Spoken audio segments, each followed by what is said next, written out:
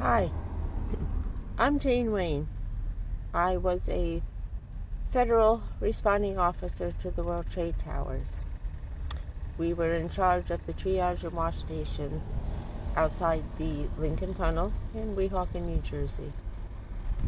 If you were a first responder who was there during the 9 months or the 2.5 years that it took,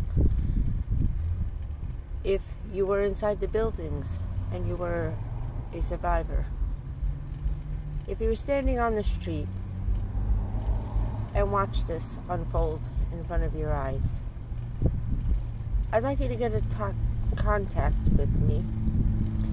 Check out my channel, Jane Wayne, CHICKFORT-ON Wheels. I'll repeat that again. Jane Wayne, CHICKFORT-ON Wheels. You will find my email contact as well as my snail mail P.O. Box number for contact. I would like to do a reunion. I am currently in Florida, Central Florida, about an hour outside Orlando. There's 2 parks. One is a county park and one is a state park. The county park does Vietnam veterans reunion every year, their yearly ones.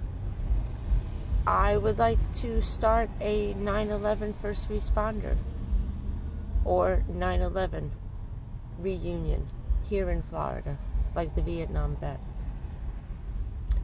So if you know someone who was a first responder, if you were there, if you lost someone who was a first responder or in the towers itself, contact me, because I'd like to really get this going. I really would.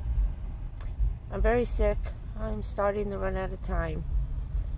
And I really want to do this.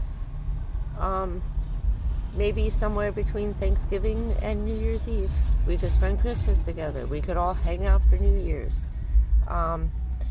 Reasonable rates, about $30 to $40 a day. That's with electricity.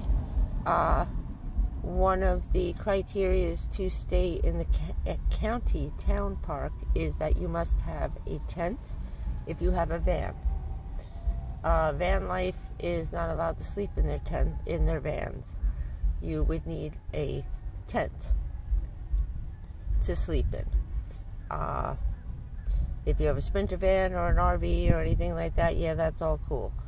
But I think if we could get enough people to do a reunion like that, at that point they really didn't care. I came and stayed for the Vietnam Veterans reunion because my father was active duty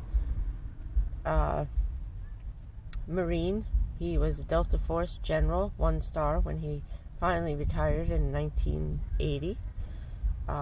His last deployment was Beirut. The hostages on the plane. He was there for over 2 years, a little short of 2.5. And yeah, I'd like to get this going. So give me a contact me, give me your contact information, and let's see how many people we can sign up for this. I'd really appreciate it. Thank you very much. Take care. Hoorah to everyone. Hoorah. And have a great day. Thank you for listening. Bye.